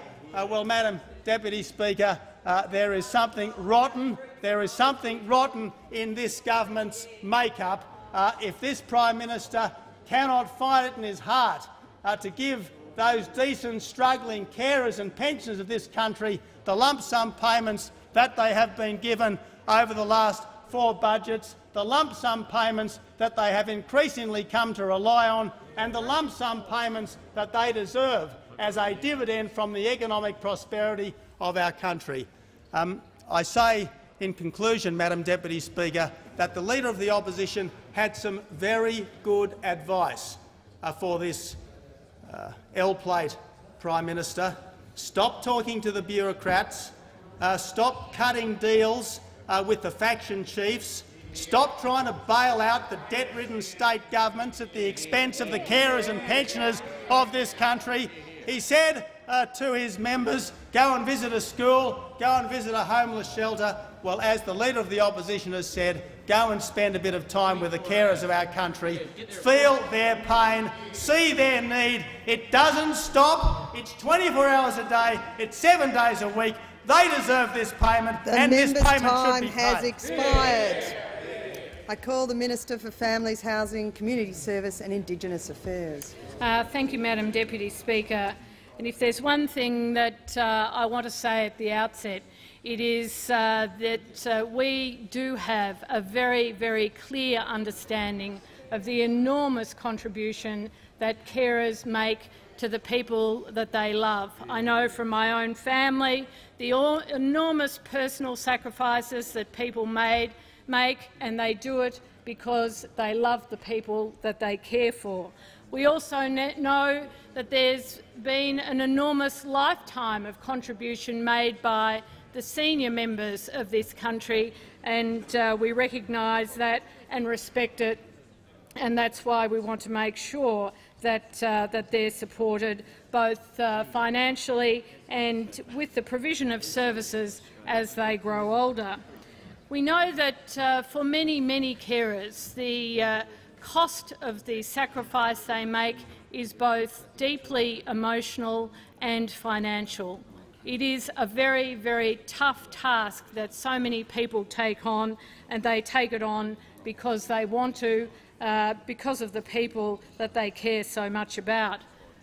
We also know that it is the case that for so many carers in this country, they earn a lot less than other members of our community. In fact, 1/3 of primary carers are in households that rank in the poorest 20% of households in Australia. We do understand that. We understand it as a government. We understand it from our own families. We also know that for many, many of these people, they have very significant additional costs, whether it's for that special medication, whether it's for the equipment they need to help care for their loved ones, whether it's for the additional transport costs they have, the visits backwards and forwards from hospital.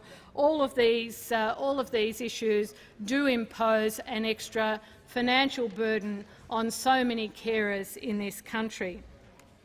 We also know that for many carers there's often a very significant cost to their own family lives. The pressure on other members of the family, whether it's children. In fact, as one woman said to me, the hard thing for her is not only having to care for the individual child that she has to take on a regular basis to the hospital, but recognising the impact of those many hospital visits on her other children who often don't have their mother to care for them as much as other children have.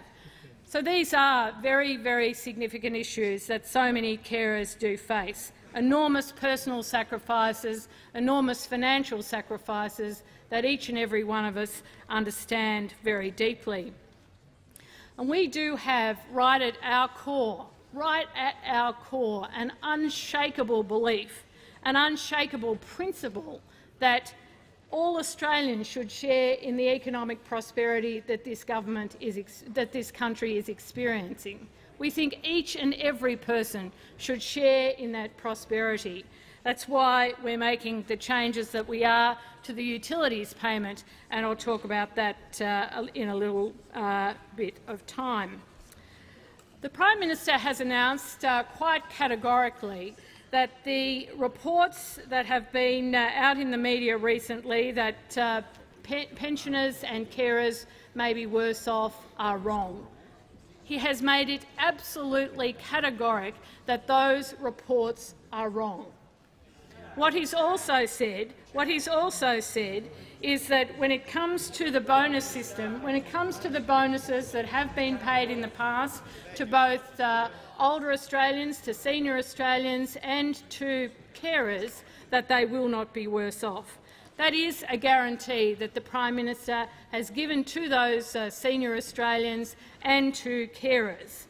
But one of the things that this government is prepared to do, unlike the previous government, is actually give some certainty past this budget to those carers and to those seniors. What we want to be able to do to both of those groups is give them greater security into the future, rather than have to deal, as they did with the previous government, with a series of one-off payments. What we're proposing to do is actually look for new ways to make sure that we can give both older Australians and carers greater certainty into the future.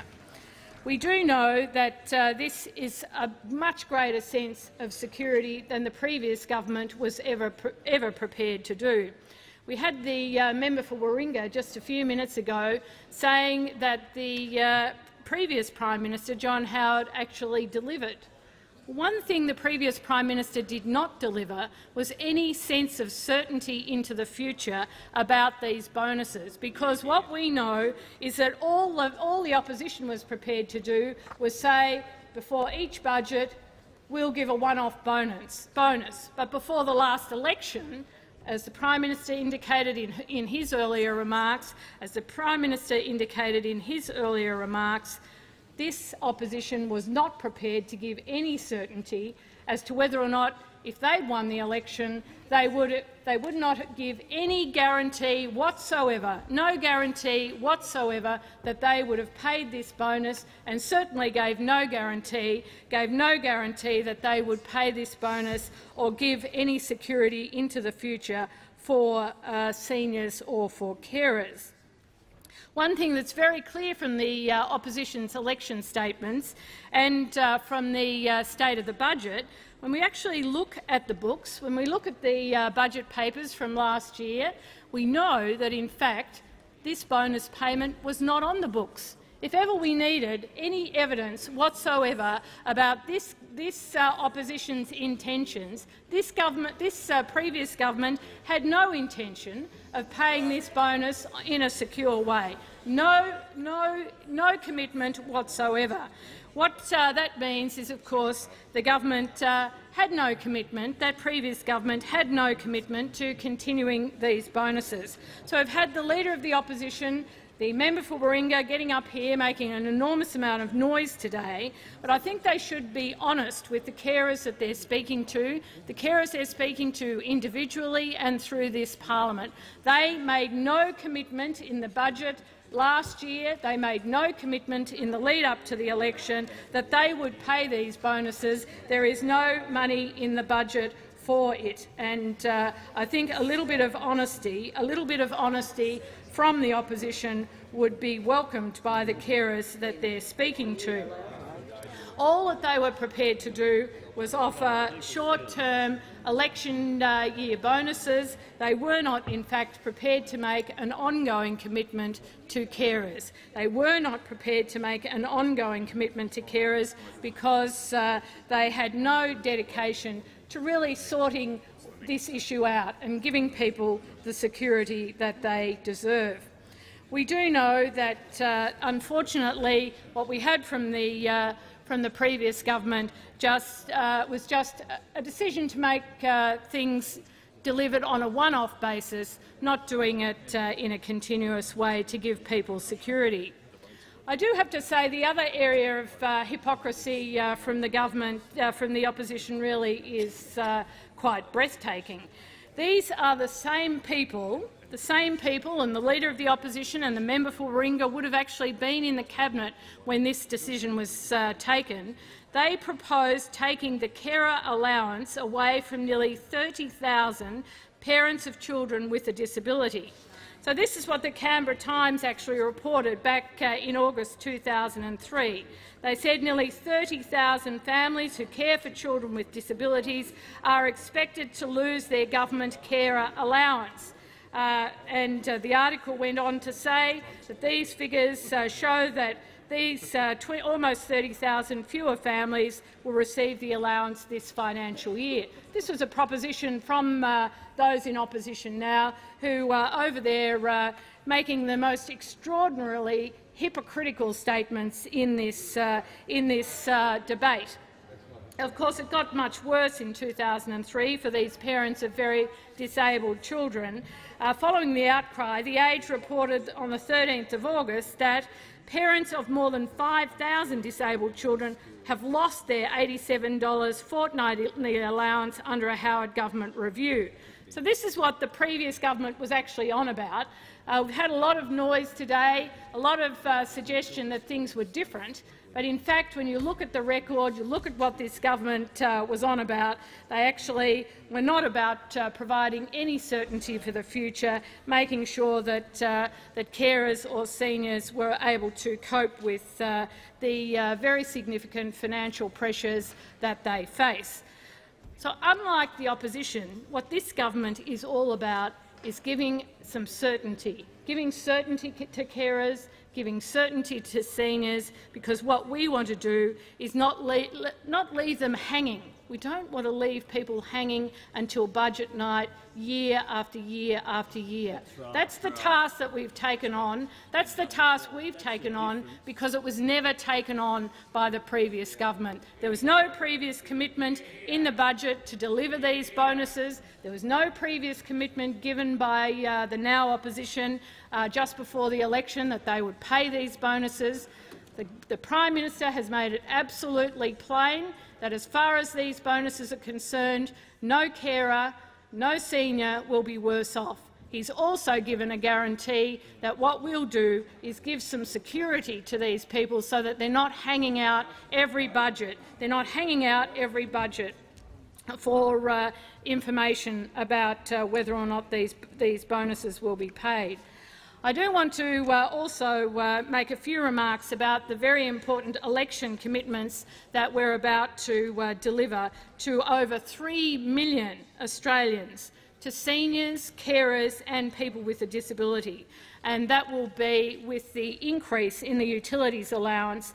We're increasing the utilities allowance from its current level of $107 to $500 a year, and we're going to pay it on a quarterly basis. What we also know is just how important this is for those who are on the seniors concession allowance.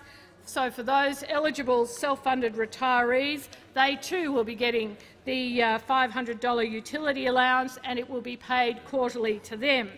In fact, the only threat to this utilities allowance that currently exists is the need for the current opposition to make sure that there's no nonsense in the Senate when this issue is debated this week. This government wants to make sure that this utilities allowance is paid on the 20th of March, as we promised. We promised that it would be paid on a quarterly basis.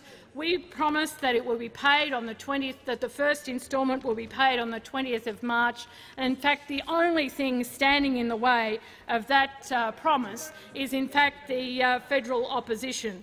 We want to be able to give this additional help to senior Australians, to carers, to people with a disability. So I'd ask the Leader of the Opposition to guarantee that there won't be any delays, no delays in the Senate while this issue is debated, so that we can make sure that the seniors, the carers, the people with disability actually get what they need.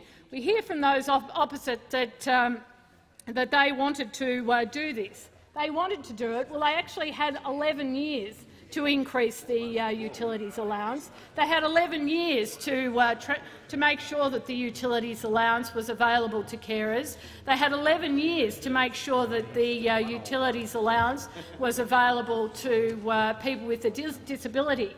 And, Madam Deputy Speaker, each and every one of us know, but more importantly, each and every senior Australian, each and every carer, each and every person with a disability in Australia knows that that utility allowance was, one, not increased to $500 by the previous government.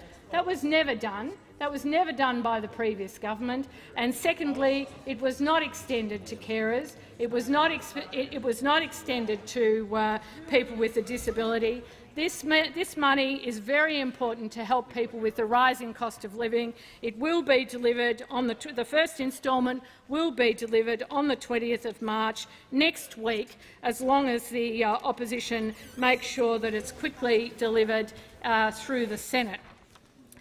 Madam Deputy Speaker, Mr. Speaker, I did say at the outset that we understand the concerns of carers.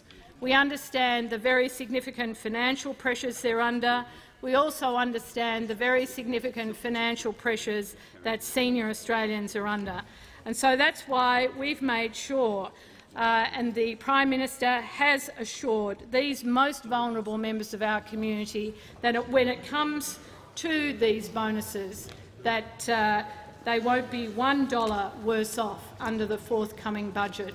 It is important that people are given that financial security, and this government will give it to them. The question is that the motion moved by the Leader of the Opposition be agreed to. All those of that opinion say aye. The contrary, no. I think the noes have it. Division required.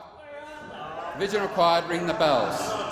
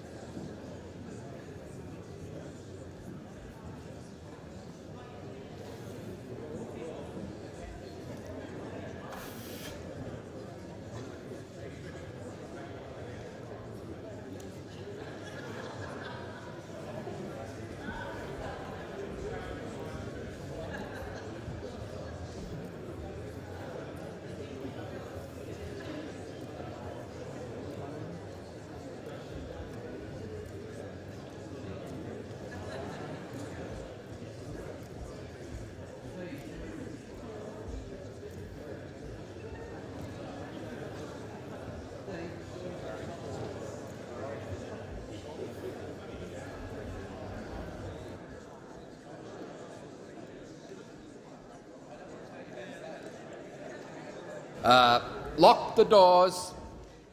The question is that the motion moved by the Leader of the Opposition be agreed to.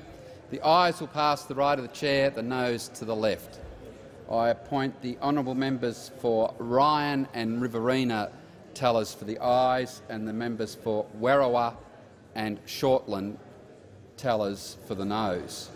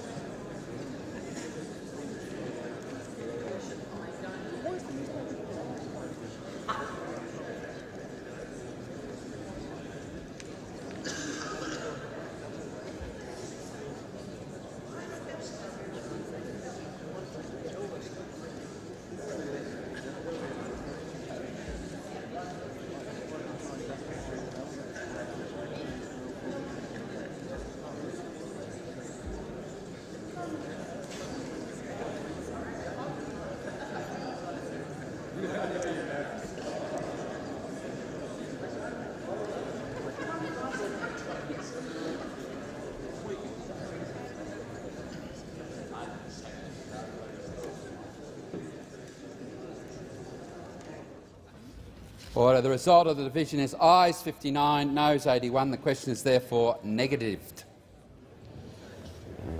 Members, please resume their places quickly and quietly.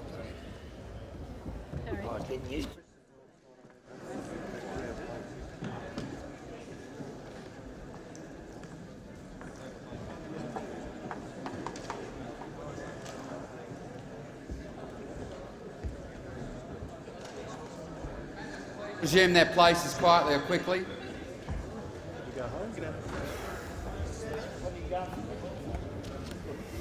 The member for Warringah. My question without notice is to the Prime Minister. The member will resume his seat. The member will resume his seat. The member will resume his seat. Members resume their places. Questions without notice. Are there further questions? Member for Leichhardt.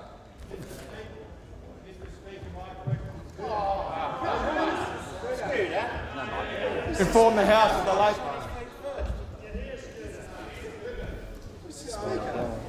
The member for Leichhardt will resume his seat. The member for North Sydney. Mr. Speaker, the continuation of question time was identified. The member for North Sydney will resume his seat. The member for North Sydney will resume his seat. The member for North Sydney will resume his seat. I know what is going on here, and it's a try-on because of an incident in the last sitting fortnight in completely different circumstances. Completely different circumstances, where people were still resuming their seat. Because if the member for North Sydney was wanting to take a full picture of the chamber, the member for Leichhardt was standing on his lonesome at his place at the same time the honourable member for Warringah was attempting to get the call. Now, there is a limit to the amount of nonsense that I will take. There is a limit. There is a limit. Mr. Speaker, if you call that nonsense, Mr. Speaker— No, I am calling it as something that I believe to be deliberately disruptive. It is not deliberately disruptive. It is about the standards of the House, Mr. Speaker. And that is exactly the point I am making. The member for North Sydney will resume his seat. In the other example, I gave a full explanation of what happened. The member for North Sydney might claim that there was some confusion, but the member that did not seek the call could have done something to make sure that that confusion was not the same. In this case, when people were resuming their places, I could have quite easily given the call to the member for Leichhardt straight away, with people running around.